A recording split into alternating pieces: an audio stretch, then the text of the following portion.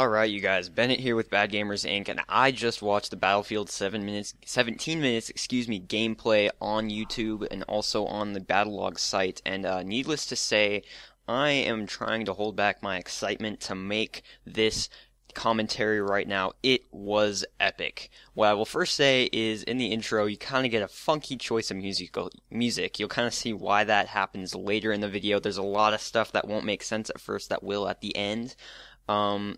First things you're going to notice right off the bat, epic character models, epic graphics. All of the textures are super HD. The movement is so much more fluid.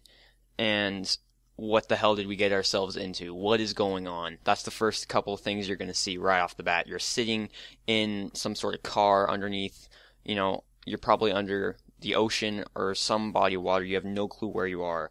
Now, into the gameplay notes that I was noticing, the destruction just looks absolutely amazing. There are scenes where there's Russians in kind of a go-kart, and they're shooting at you with that 50 cal, and you're kind of behind a piece of concrete cover, and wherever they're shooting, it's kind of chipping away gradually. It's nothing like the destruction in Battlefield 3. It seems like it's much more subdivided so that where you shoot is actually what's going to be getting destroyed. So that actually looks really good.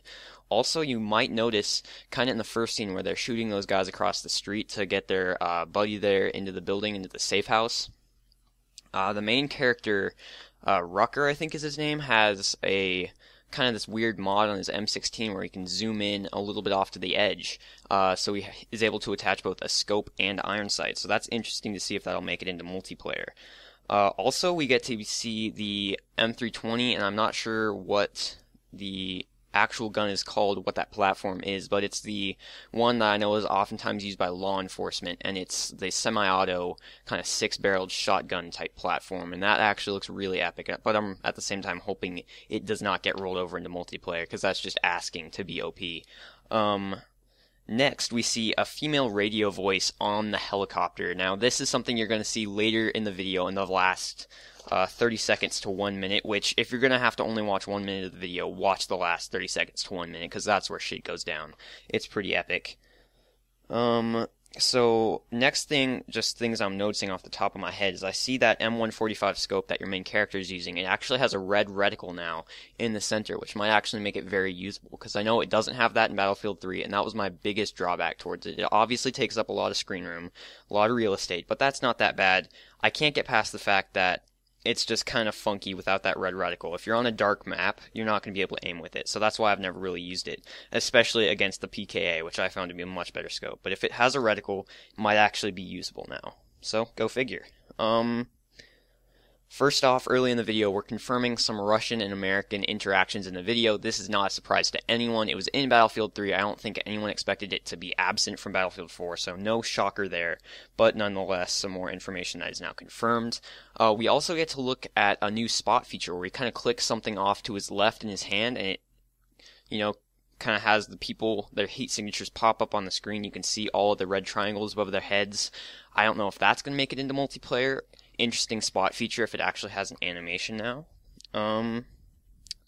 Next on my list here, you might notice the title is Fishing in Baku. I have been able to confirm that is in Azerbaijan, not Chinese, but we do find out more about China later in the game. I will not tell you that until later in the narration. They mention that it's in Azerbaijan. I looked it up. It is in Azerbaijan. It's right there on the east coast of that. It's squarely in the Middle East, so good setting as always. You might notice there's some sort of progress or achievement bar on the top of the screen. That looks pretty cool.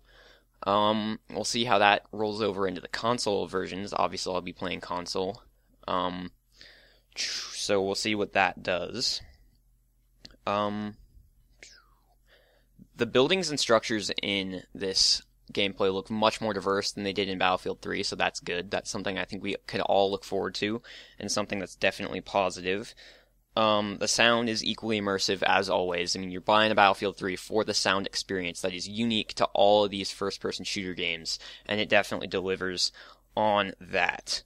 So overall, single player, we get a more diverse gameplay. We're in a civilian vehicle. At one point, we're in a Jeep. We get to interact with an attack helicopter. It's very, very diverse, and I'm hoping that carries over throughout the single player campaign, and that actually gives it a chance to be a very, very good campaign. Something rebounding from Battlefield 3's campaign, which I actually enjoyed greatly. I thought it was a good campaign, but I know it received some pretty bad reviews by the video gaming community. Next, on to the tint. I know you guys are so happy that the blue tint is gone. If you go and watch the video, you'll be able to see this. Alas, there is a new tint. It seems that they have gone out with blue and in with green. I'm noticing kind of a light green luminescence to everything.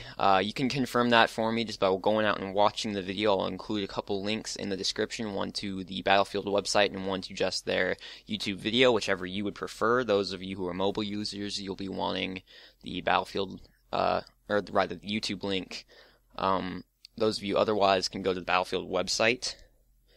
My next note, Jesus Christ, a lot of shit's going down in 17 minutes. This is a lot of stuff. It's a very dense, very action-packed gameplay, which is what you want to see from a campaign. You gotta get people excited about it. And then, later on in the video, Jesus Christ, his leg looks like sausage, and then he says to his friend, "You'll be alright, buddy, don't worry about it." And then they proceed to cut the guy's leg off after he's been crushed under a building. Pretty interesting right there. I thought that was pretty funny.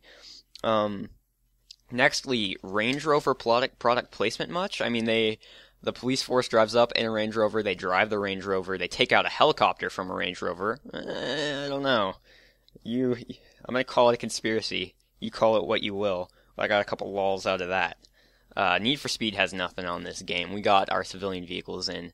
Now, I'm good as far as that goes. Okay, now addressing the very end of the video, we do get it confirmed from China. The U.S. Commander, Admiral, I'm not sure exactly what his rank is, he confirms we're setting sail for the east coast of China. So, full-scale war, U.S. and China. Not sounding excited about that, because that's obviously something that would be bad in real life, but obviously very exciting for this game. So now we've got major factions in Battlefield 4 confirmed. He mentions, this same leader guy mentions something called Tombstone, and that might just be your platoon, but it might also be some kind of thing that, you know, is a recurring theme throughout the campaign. We don't really know at this point. Also, it sounds like there might be some sort of U.S. conspiracy going down. I don't really know. Battlefield always has a way of putting these twists into the campaign. So lastly, guys, I invite you to go and check out that video. Make sure you watch the whole thing, but if you can't, tune in for the last 1 minute. Shit goes down. We see female soldiers at the very end. We know that's going to be at least in the campaign, so that's pretty groundbreaking. We heard rumors about it, now it's been confirmed. So enjoy the video, you guys. Make sure you go out and look for that one. If you aren't able to, make sure you just digest, understand everything I've said in this video, because I feel like I've gotten a pretty good summarization of what is going down. It looks epic. That's all I can say. Graphics, destruction, everything they promised, they delivered. This is an excellent video to be premiering gameplay for. Thank you guys. This is Bennett here with Bad Gamers Inc. signing out. Bad Gamers Inc. out.